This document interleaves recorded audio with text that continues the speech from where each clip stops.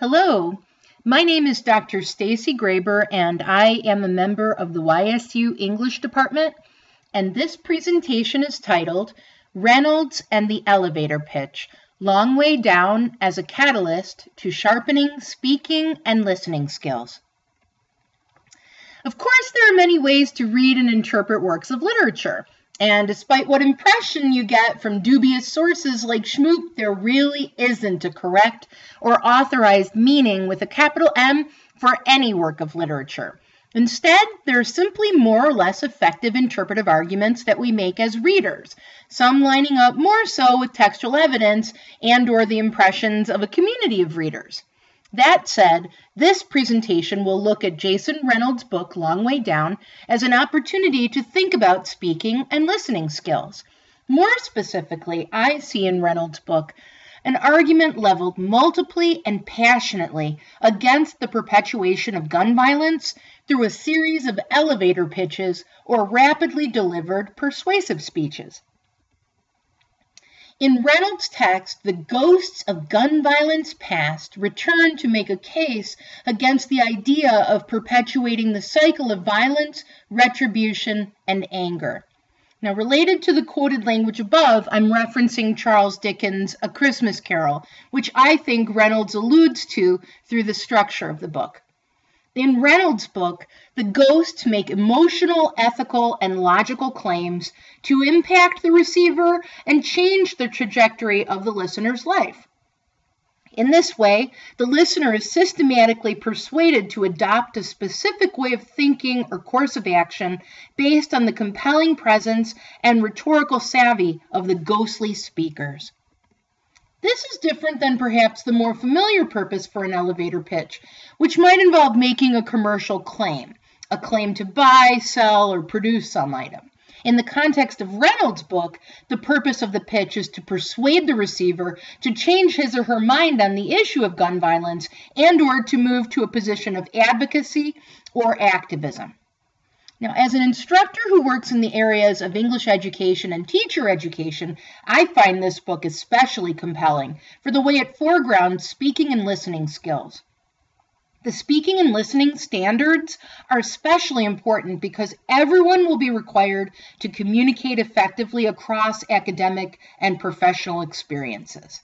So, Reynolds' book, among other things, showcases the importance of oratory skills and argumentation. At the same time, it should be noted that not everyone is initiated or introduced to speaking and listening skills in the same way, meaning some people have experiences that engage them indirectly with practice for sharpening speaking and listening skills. For example, imagine having a parent who works as a trial attorney. How would the work that person does shape his or her conversational style? What benefits might come with learning the moves of a trial attorney? This is why it is important for schools to offer opportunities for practicing essential skills related to speaking and listening. And this supports the value of books like Long Way Down in that they create the conditions for practicing critical skills, even as they initiate us to important social issues that prompt us to become actively engaged in reshaping our world. So, how could we think about Reynolds' book as an invitation to or opportunity for making our own independent cases for arguing issues of key importance in changing our community or world? Meaning, what argument or elevator pitch would you offer as critical for people to consider and act upon? It's a difficult decision, as there are so many pressing issues in our world. For example, issues of inequality, oppression, suffering. However, if we only had one opportunity to argue the critical importance of a single issue, what would that be? One example of an issue I might offer would be the exploitation of animals. More specifically, I resist animal exploitation in the interest of profit and so-called entertainment. I'm thinking here about an essay by John Berger titled, "Why Look at Animals?" in which Berger argues that the category of animal has disappeared in capitalist societies.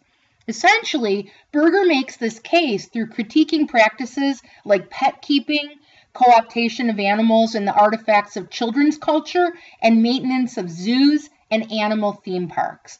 And I can see violence against animals occurring through practices like indiscriminate breeding, animal experimentation, and thinking about animals as people rather than as authentic wild creatures.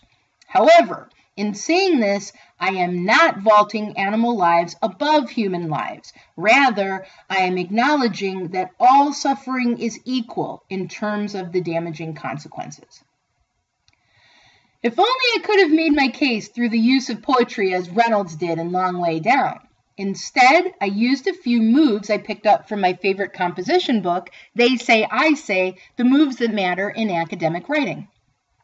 I like this book because it offers accessible advice for research, writing, and argumentation. So, what did I do in making my case? Well, utilizing some of the moves from Graff and Birkenstein's book, I entered into conversation with the source or located an issue in a public conversation in the world. I responded to the source through agreement and extension, and I set a limit on my claim through the use of meta-commentary, so people wouldn't misunderstand my meaning. Graff and Birkenstein offer many critical moves for entering into academic conversations, such as citing the ideas of others and then responding, distinguishing voices or perspectives in argumentation, incorporating objections, indicating the broader significance of a topic, connecting argument components logically, and offering clarification when needed. These moves enable us to communicate effectively and make arguments in the world. So when you make your elevator pitch on behalf of an issue of critical relevance, you might draw on some of these strategies to do the job.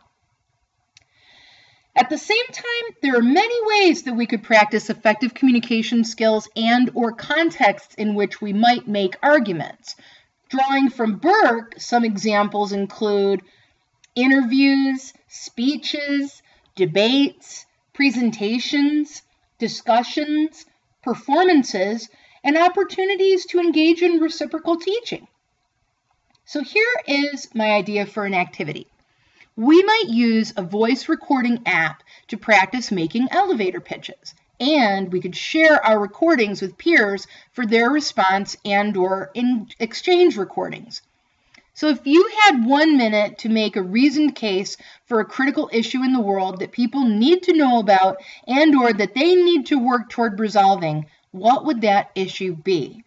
Use a voice recording app and make a case in the form of a 1-minute elevator pitch, and feel free to send the recording to sgraber@ysu.edu. All pitches will receive comments.